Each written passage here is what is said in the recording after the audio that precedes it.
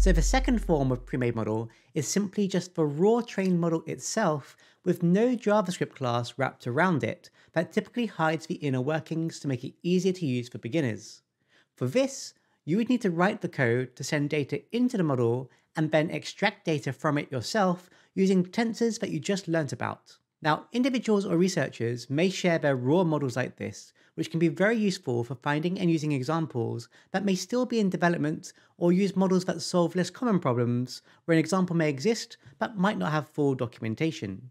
So there are two types of models supported by TensorFlow.js. The first one is the layers model, which is easier to inspect and understand at runtime, but might run slower as they've not been optimized.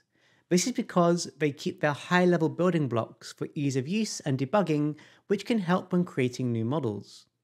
The next, graph models are highly optimized and often combine multiple operations into one batch for very fast execution, but are not easy to understand as a human if you try to unwrap them. Now, the only difference between how you use them, however, is the function you call to load them. So just be aware that the two formats exist for now, and you need to use the right function to load the model when you want to use each. Now, both model formats are stored in the same way, consisting of at least two model files. So let's break down the key concepts of a saved TensorFlow.js model. The first file is named Model.json. It contains a bunch of metadata about the model type, its architecture, and configuration details. The second file is one or more binary files ending in the .bin extension. Typically, these will have the name shard x of n.bin. Now, these binary files contain all of the trained parameters that the model has learnt in order to perform a certain task. Now, as TensorFlow.js is designed to work in the browser, the original complete binary file is broken up into these sharded files of 4 megabytes in size or less. This sharding into smaller files allows the browser to download multiple chunks simultaneously to speed up the page load time. Now, all of these files are simply hosted on a web server or content delivery network of your choice when you need to use them. And it should also be noted that by default, all of these files will be assumed to be in the same directory. If you want to store the binary files in a different location for some reason, then you'll need to edit the model.json file to show where that is. Okay, so assuming you have the location of a model.json file hosted somewhere, how do you use TensorFlow.js to load it? Well, looking at the TensorFlow.js API that's available on js.tensorflow.org/API/latest, you can see a loading subsection that specifies functions you can call to load the graph and layers models respectively. Essentially, both of these functions simply take the model URL as a parameter, which is just the location of the model.json file that you just learnt about. Let's try this out. Now, in order to try this for yourself, head back to the TensorFlow.js glitch page as you've seen before and find the TensorFlow-js-boilerplate example, and remix this to make a new copy of this project that you'll use to load a custom model. For this example, the only file you need to edit is script.js. Everything you see coming up will be written in this file. Okay, so in order to load a model, you need a model to load. Thankfully, I've made a very simple model for you that I trained on some fictional data. This model tries to predict the price of a house given its size in square feet. So the input to the model is a single number representing the size of the house, and the output is another single number representing the price it thinks it will be. As this is just an example I made up, it actually has learnt to just multiply the input by roughly 1000, as that's all I did with the fictitious training data. But it will serve as a simple model that you can use in this exercise. Now, I've made this model available at the link above that you can see on this slide, which you'll use in your code shortly. Now, before I can proceed, you need to know if you're about to load a graph model or a layers model. Ideally, the person who created the model would provide some example code on how to load the model, but for this exercise, let's pretend there's no documentation. In this case, all you need to do is visit the model.json link and view the content in your browser. Once the page loads, you'll see a response like the one you see here. At the very start, you can see the model format, and in this example, you can clearly see this is using the layers model format. Okay, so now you can move on to write the code to actually load it. Okay, so here you can define the path of the model.json file you want to load as a constant, along with a variable to store the loaded model once it's ready. Next, you can create an asynchronous function called loadModel that will actually call the TensorFlow.js APIs. The first line calls await tf.loadLayerModel and is passed the location of the model path value that you just defined above. As this takes time to load, this is an asynchronous call, so you must use the await keyword to wait for it to finish loading before continuing execution. Once it's loaded, however, it will be assigned to the model variable as you see here. Now, once the model has loaded, you can call the Model.summary function to see details about the model that was just loaded. Finally, to actually execute the code in the function you just defined, you can call loadModel on the last line here to start execution of the code above. Now, if the model loaded without any errors, Model.summary will have printed some useful information about the model to the console. For the example model that you just loaded, it will look something like this. Now, you'll learn more about what some of these terms mean later in the course when you create models for yourself. However, there are some important things for you to note right now. First, as the model you just loaded was a layers model, the summary shows you the types of layers the model uses behind the scenes. As you learn what these layers are later in the course, this can help you understand other people's models and what they're doing. Next, it also provides details about the tensor shapes it will output from each layer. Take note of the last layer's output shape, as this is the shape of a tensor that will be returned to you after running data through the model. You can also see the total parameters contained in the model, which gives you an idea of how many tensors the model uses internally itself. Diving a little deeper, here you can see that the input layer output shape is null1. The input layer is a special layer representing the inputs and does not contain any trainable parameters, as you see on the right. Now, depending how the model was made, this may not always be present in the Model.summary, in which case, check the documentation for details on the expected input layer shape if it's not shown. In this case, however, the number 1 in the output shape of the input layer shows that it expects a single number as an input. If this had been, say, the number 2, then it would expect 2 numbers as input, because the shape represents the length of each axis of a tensor. The null value on the left means a batch of any size can be passed as an input.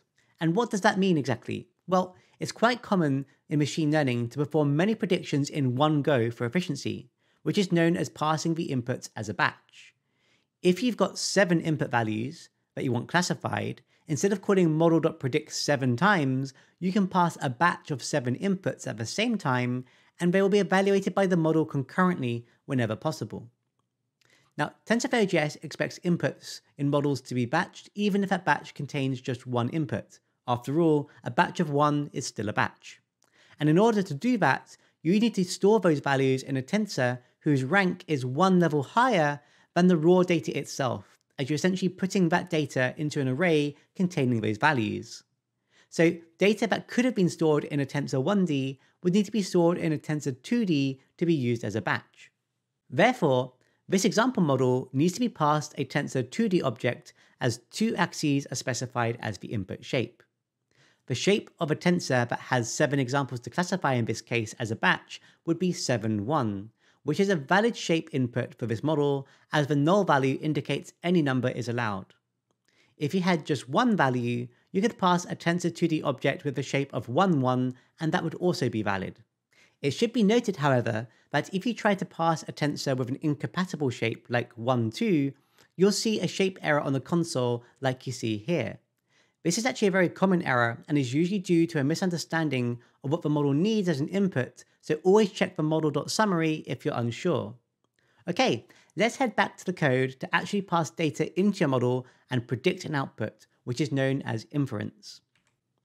Here, you'll expand your existing load model function as previously coded. The first line creates a batch of 1 and has a single input value. Here, you're passing the value 870 as an input, representing a house whose size is 870 square feet. To do this, you can call tf.tensor2d and pass it a 2D array containing a single element as shown. The next line of code is similar, but here it shows how you can pass 3 values at the same time as a batch, with many inputs to pass through the model simultaneously. Note that it also uses a tensor2d object, like you saw on the previous line, just with more example input data. Next, for each set of examples, you can call Model.predict and pass the 2D tensor you wish to use as an input, which will then perform the inference. Remember, inference is the act of running the data through the model to get an output, so it's this line of code that actually uses the model. Now, Model.predict returns a tensor object from which you can then print the results that come back to the console using the print method on the tensor that's returned in each case. If you would like to get the results in a form you can actually use in JavaScript instead of just logging to the console, you can use the array method instead that will return an array with the correct output shape, which you can then loop through just like any regular JavaScript array. Finally, don't forget to dispose of the tensors once you're finished using them. Here you can call the dispose method on tensors you've created to clean up the memory they've used once you no longer need to access them as shown here. Now, it might be surprising, but you actually created 6 tensors when running the prior code. 2 tensors were created when you loaded the model itself, and if you check the Model.summary output, you'll see that the total parameters is 2, indicating that 2 tensors were made internally, so the act of loading that model will cause it to create those tensors at runtime. Next, 2 tensors were created for your inputs, and finally 2 tensors were created that were returned to you as outputs. Make sure you dispose of them all once you no longer need them, otherwise you might cause a memory leak in your application, which is where the memory usage grows to infinity and would eventually crash your computer if you kept calling this function. Okay, so if you run the code that you just added, you'll see the output tensors printed to the console as shown. You can see for your input of the single value of 870, it predicts a value of around 866,000, which, as expected, is roughly 1,000 times the size of the input, representing the house price it thinks is the answer. In a similar fashion, the second predict using a batch, you can see that you get a batch of results instead. This will be in the same order as the inputs presented, which you can then iterate through as needed. Great! So you can now successfully load a model from some URL and run it in the browser. One thing I like to point out is that it's really simple to save any model you load, so it can even work offline using the web browser's local storage functionality. TensorFlow.js provides a convenient function that makes this super easy. Just call await model.save and pass to this save function the local storage address you'd like to use to retrieve it at some later point. Next time the page loads, instead of loading the model from a web server, you can just load the model from local storage instead, allowing you to use TensorFlow.js models in more advanced implementations like progressive web apps that can work offline. Now, to check if a model is saved in local storage next time the page loads, instead of loading the model from a web server, you can check tf.io.listModels as shown first. This will return a list of models that are currently stored locally that are usable. You can then load the model just like you did before, but pass it the local storage URL instead.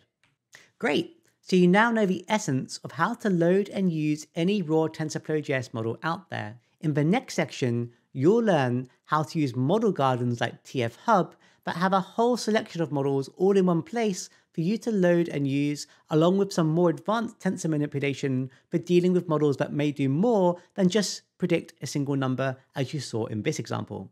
I'll see you over there.